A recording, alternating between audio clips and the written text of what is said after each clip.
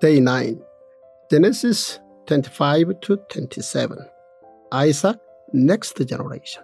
The lifestyle of Isaac of obeying God and yielding to his neighbors was the joy of God, who greatly continued the promise of a blessing made to Abraham through him.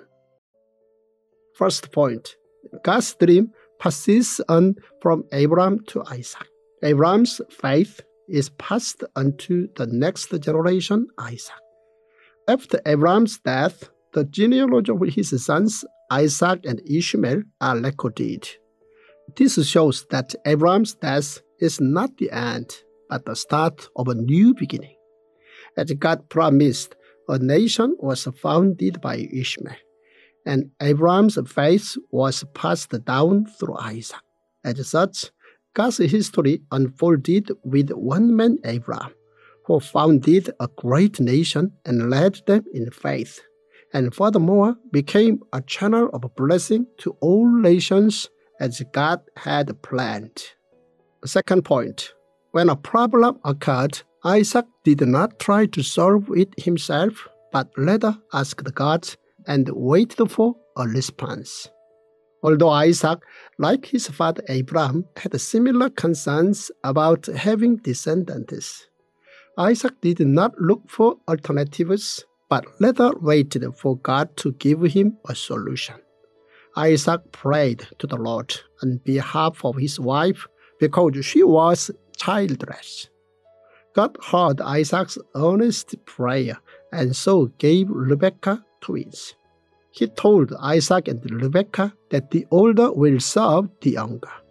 God forewarned them that Jacob would take Esau's birthrights from him. This birthright became a problem between Esau and Jacob. However, Jacob, who ended up getting the birthright, was able to fulfill God's plan.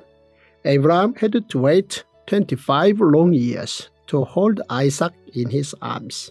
In that time, he looked for alternative methods to get an heir through Elijah of Damascus and Ishmael. Third point, Isaac experienced miracles through obeying God and showed true humility through sharing. What Isaac did on Mount Moriah was the ultimate action of obedience he showed to his father as well as to God, the Creator. Isaac lived the rest of his life sharing and giving, which once again surprised the world. Like Abraham, Isaac also experienced famine in the land. After moving to the land of the Philistines, Isaac obeyed God by not moving to Egypt and began cultivating the land that was hit with the famine. Consequently, God allowed Isaac to reap 100 times the work he put in. Later, Jacob and Joseph also realized, like Isaac, that abundance and famine was the work of God. But this spurred jealousy in the people living there, who ended up filling up Isaac's wells with mud. However, Isaac did not make trouble by moving elsewhere. But then other people started to fight over Isaac's wells. So Isaac gave the well to them and dug another well. This stopped all arguments. Isaac was indeed humble and meek and set an example to others as a man of God. Fourth point, from Abraham to Isaac versus Isaac to Jacob. When God gave Isaac and Rebekah twins, God clearly told them that the older would serve the younger. So what they should have done was to take this seriously and tried to handle the situation as smoothly as possible. Instead, Isaac and Rebekah did according to their will, and each had favorites.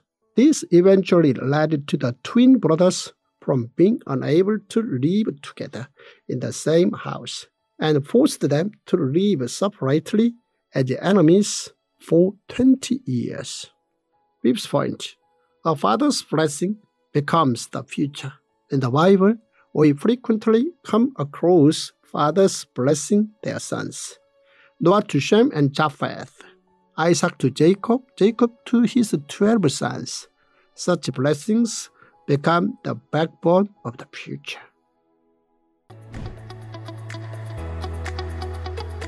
I am so excited that you have in your hands now and on your phones the Tongdok Bible App.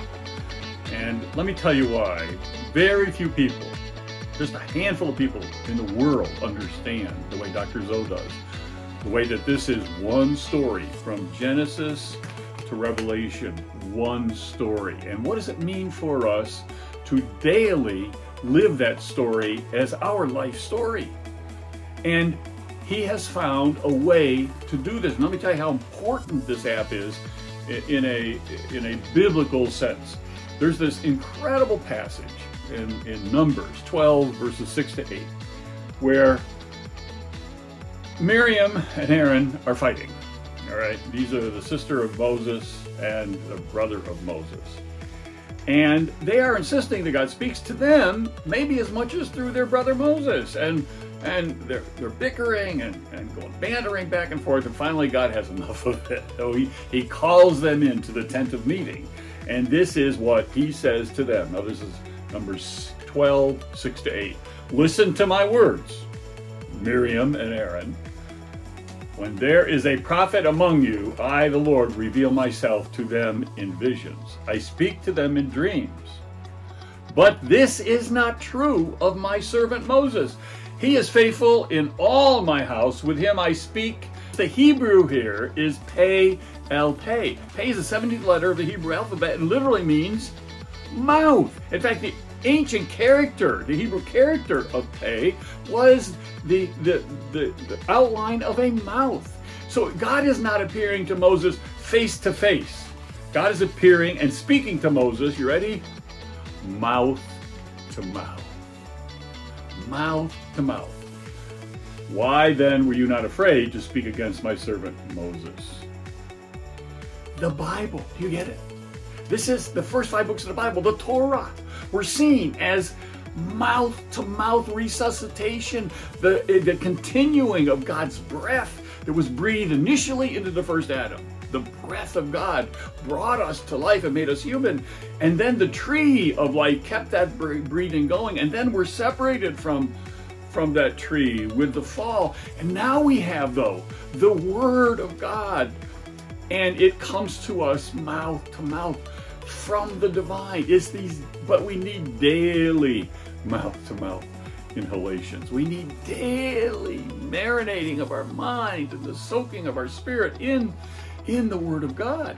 And that's why a Tongdok Bible is so important.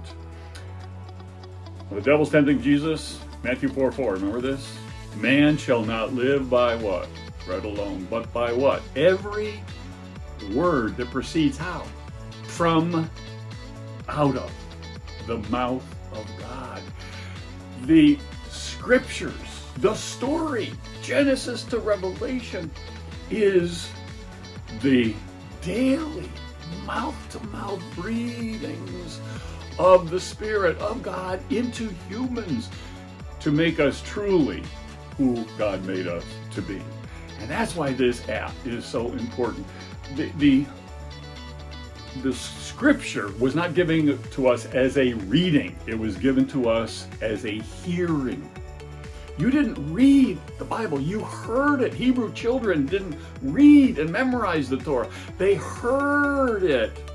And from the hearing of it, they memorized it, not from the reading of it.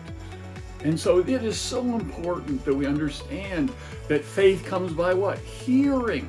And as this passage says in Numbers, that from the mouth to mouth, then Moses saw the form of God. So sound becomes sight. It is the ears come first. This app shows you how to do enables God to do mouth-to-mouth resuscitation on you every day of your life, 365 days a year. I'm so glad you have it. You will feel the healing that comes from mouth-to-mouth breathings of the Spirit on you as you use this app.